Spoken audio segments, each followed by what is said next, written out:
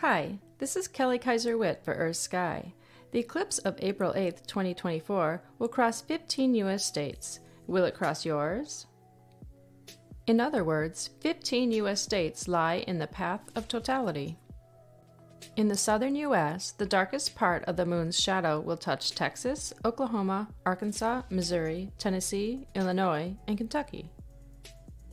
In the northern U.S., the path of the shadow runs through Indiana, Ohio, Michigan, Pennsylvania, New York, Vermont, New Hampshire, and Maine.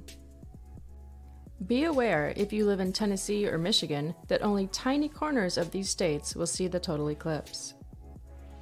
Of 15 states touched by the moon's dark shadow, Texas contains the longest stretch of totality, 478 miles.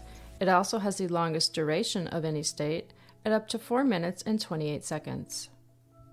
Missouri, Illinois, Kentucky, and Tennessee are the states in the path of both the 2017 and 2024 total solar eclipses.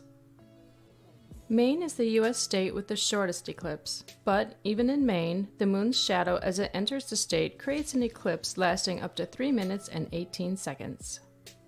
And remember, if circumstances keep you from seeing the total solar eclipse on April 8th, be aware that parts of every U.S. state will see at least a partial eclipse. Purchase eclipse glasses now from a reputable vendor.